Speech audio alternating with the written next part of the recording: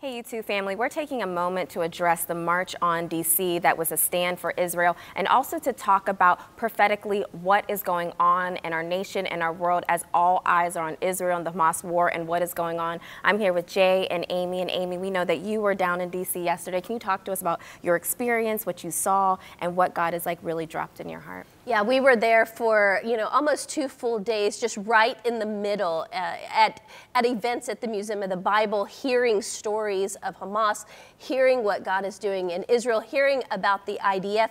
It was the bloodiest day, guys, the bloodiest day in Israel's history. I think this is interesting that it was the equivalent of nearly 15 of our 9/11 events, according to the size and the amount of people that they lost. So if you could imagine the impact that has made, it has been the bloodiest time since the Holocaust in Israel's history. And there are right now still 240 men and women, the youngest being a 3-year-old American girl that is being held hostage by Hamas. And it really hit home, guys, when we were standing, because we were right in the middle. You could not move. There was so much support for Israel in Washington, D.C. And they start holding up signs, right, of men and women that have been kidnapped. And it hit home for me because I look at Sharon, who is 52 years old. She's close to my age. Or Alon, who is close to my daughter's age, a 22-year-old young man. Or Nick, who is 19. That is my middle son's exact age. Or what about this young girl, 12 years old, being held by Hamas? This is the time for Christians you've got to know that God, the God that we serve, the God of Abraham, Isaac, and Jacob, is the God of Israel. The God that made a covenant with the very dirt and ground of Israel. The God that made the covenant with Abraham that said, I will make your name great. You will have so many children. And Jay, we're in Washington, D.C., and the Jews that were there, oh man, my heart just melted. I mean, some, in their Hasidic Jews, some of them casual. I mean, Buck, he had so much fun just talking with all of the Jews. And every single one of them, everywhere we went, because, our shirts say, as Christians, we're standing with Israel. They said, thank you, like tears, thank you. Because they feel right now, Jay, like one of the most hated people groups on the planet, and according to history, they have a right to believe that. Wow, it's really outstanding when you think about it, and this is the reality, ladies and gentlemen. In the end times, during the 7 years of tribulation, it is all going to be a battle over Jerusalem. Jesus, the Antichrist, they are not battling for DC, they're not battling for Moscow, Shanghai, or any other place. They are going for Jerusalem. The battles that are happening over there are setting the stage for the end times, which is why I believe also in the midst of all of this, God is getting ready to bring a revival. Every time, ladies and gentlemen, whenever Israel has been attacked as a nation or something big has happened in Israel, there has always been something global spiritually that's been brought into the earth. In 1948, we take a look at the healing revival of Jack Cole, A.A. Allen, Gordon Lindsay, and those like that. In 1967, the Six-Day War, the Catholic Charismatic Renewal, took place in Duquesne University, Michigan, Michigan State, and Notre Dame. In 1973, during the Yom Kippur War, 50 years and 1 day earlier than the war we're in right now, we take a look at the breakout of Christian television, and 50 years, once again, and 1 day later, we are in the middle of the Hamas war now. I believe we are on the verge of seeing something supernatural hit the earth in a great way, which is why we don't need to fear. We don't need to walk in fear. None of this took God by surprise. We need to be compassionate and praying for Israel, but we need to know the prophetic time clock that God is up to something. And also, the battle over that land is something that's going to happen. I have wondered, because it's 50 years. That is the number of Jubilee. Are we going to see that Gaza Strip returned back to Israel in this time? There's just so much that is happening. There's so much is going on. And one thing, just even the biggest thing that I just really feel in my spirit that God is calling us to do, church, it's time to pray. Yes. It's time to be on your face. It is time to let out a groan. It is time to go to another place. I know like Joshua Giles that he recently shared on his prophetic forecast that it's on Mondays you can check it out on YouTube. But he was just saying there's this urgent call to prayer because I don't think we understand what happens in prayer. And it's not just like, oh, Father God, I'm talking about intercession. If you have your prayer language, getting on your face before the Lord, God is trying to take us to a whole other level of what is going on. We do not wrestle against flesh and blood, but of powers and principalities and rulers of darkness. And we have to understand in this season, in this time, what we're dealing with is what's happening in the natural. There's a bigger war breaking out in the spiritual. And we need to be on our faces. We are called to be like the sons of Issachar and to know the signs of the times. We are called to understand what God is doing in the earth. And we need to cry out for Israel. We need to cry out for the people. We need to cry out for the Palestinian people that are right now that are being trapped in certain ways because of Hamas and everything that is going on. We need to just know that we're like, God, this is the one thing I've been praying, and I know it is true that he is Adonai Sabaoth. He is the Lord of the angel armies. And we know that God's eye right now is over Israel. We know that God is in the midst of it and is setting up for things that are to come. And, you know, even as we're talking about Israel and what's going on, and just something that's very personal for me is just even in this season, that even my name being Sydney Goldman, marrying into a Jewish family, and just even thinking about having these thoughts, like I'll just share this personally with you guys, is that one night there was this banging outside of my door, and I heard it and I woke up and I'm like, what is going on? And I really thought, I had the first thought, I was like, is someone coming to like kill me? Because of who I am and because of my name?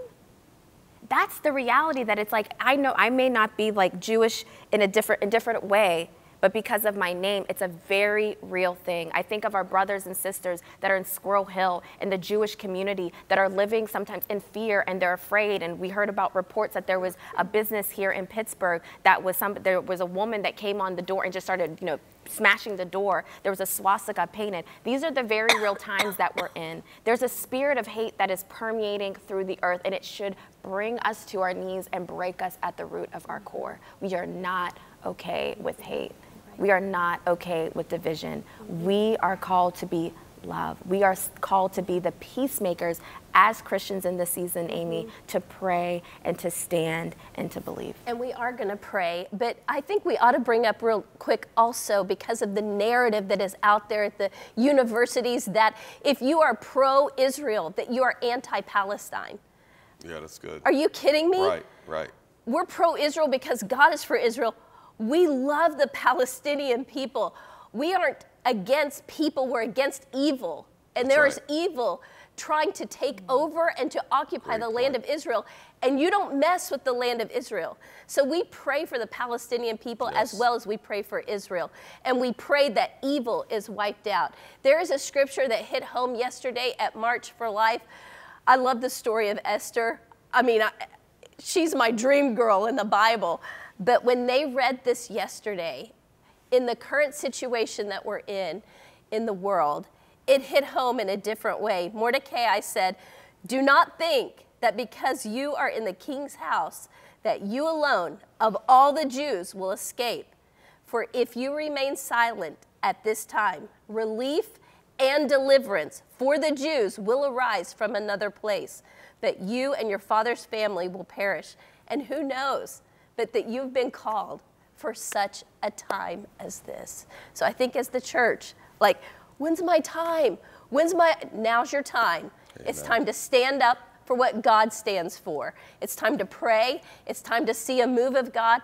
And so I think, we should pray right now for Israel. Jay. Amen. Well, let's take a minute. I'm going to use these as an opportunity just to intercede and to pray for those that are still in captivity. And even in this year, Father God, of Jubilee, Father, which we have been declaring, Father, we just pray that the freedom to these captives would come forth in the name of Jesus. We just pray right now, Father God, for the protection over these individuals, Father, that no more rapings, no more killings, no more barbarism. Father, we just pray right now for complete and total freedom. We plead the blood of Jesus round about them. Father, we pray protection over Israel and even those that are innocent in Palestine. But Lord, we pray that you would remove Hamas in the name of Jesus. Annihilate them off of the earth, Father God. Lord, we want the evil to be removed lawsuits, but we want the righteous to stand. And Father God, we just pray your blessing upon all things, Father, over the colleges, Father, in this city in Pittsburgh, in the nation, Father God. We pray against the spirit of hate and division.